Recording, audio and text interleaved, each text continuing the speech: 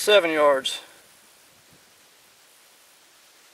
Little HP22 Phoenix Arms, Saturday night special. Not too bad. That was rested, of course, not offhand. 15 yards. Not so good.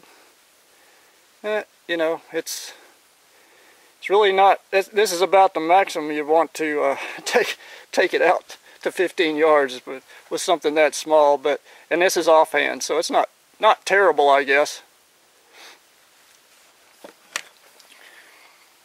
Yep, it's not a bad little pistol for what it is.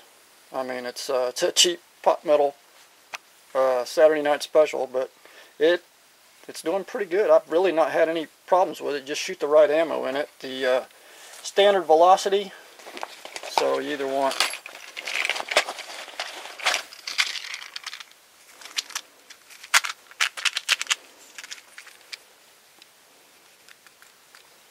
see if it focuses that stuff.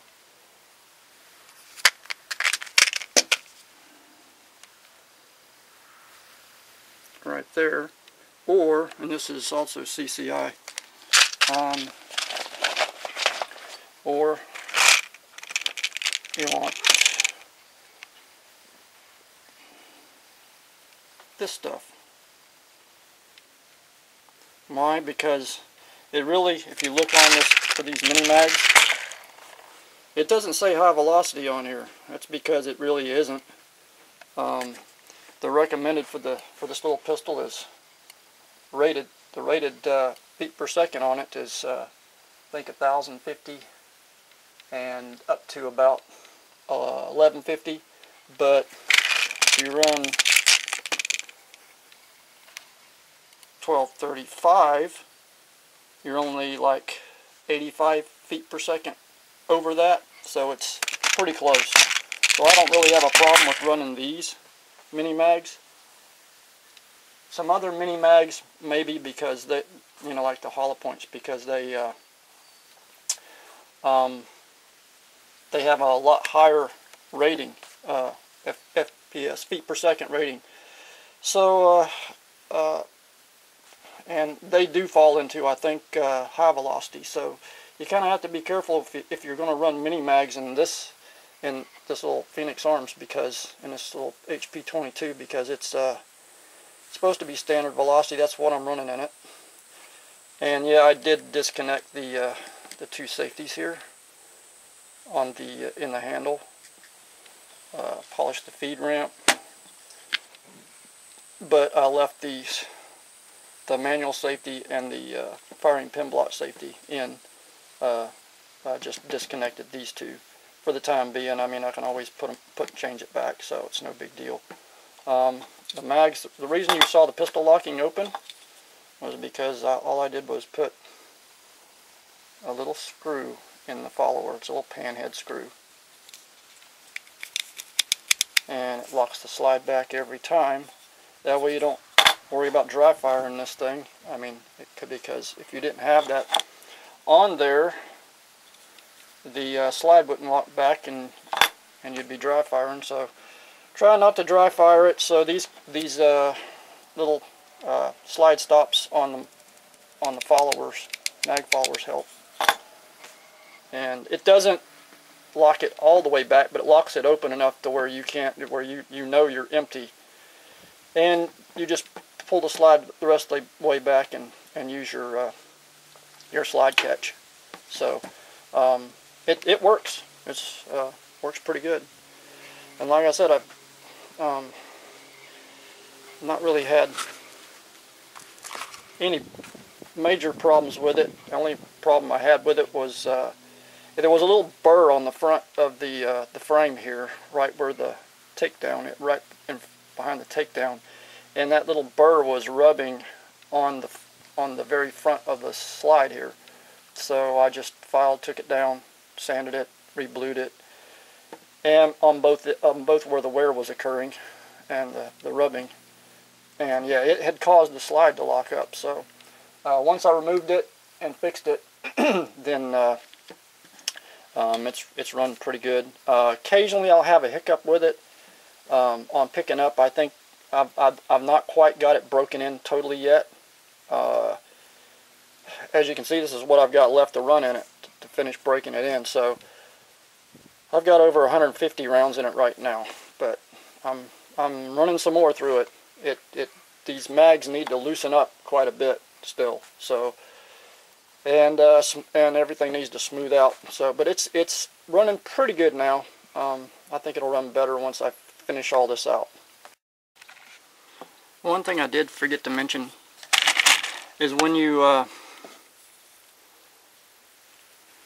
put the screw in as a slide stop on the follower, it does cut you down from 10 rounds to 9. So that's something to think about. As far as loading it, it's not really a problem. See if you can see that. Just push it in, take another one like this. See where the screw is? Just push it down, push back. Of course it's going to give me problems. There you go. Push down and it goes right in. And you can just load it like you normally would.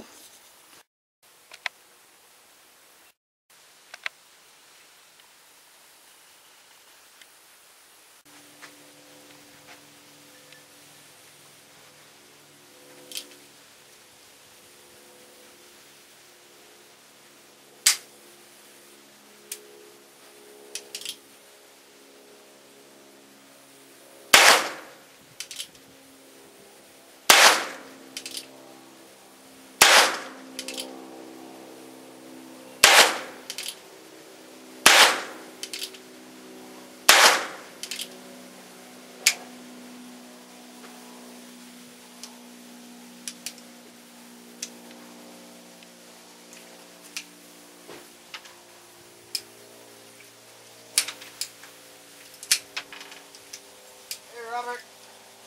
Howdy, howdy.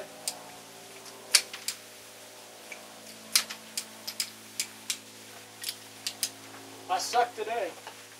I know that feeling. This is a different day, so maybe hopefully I can shoot a little bit better today. This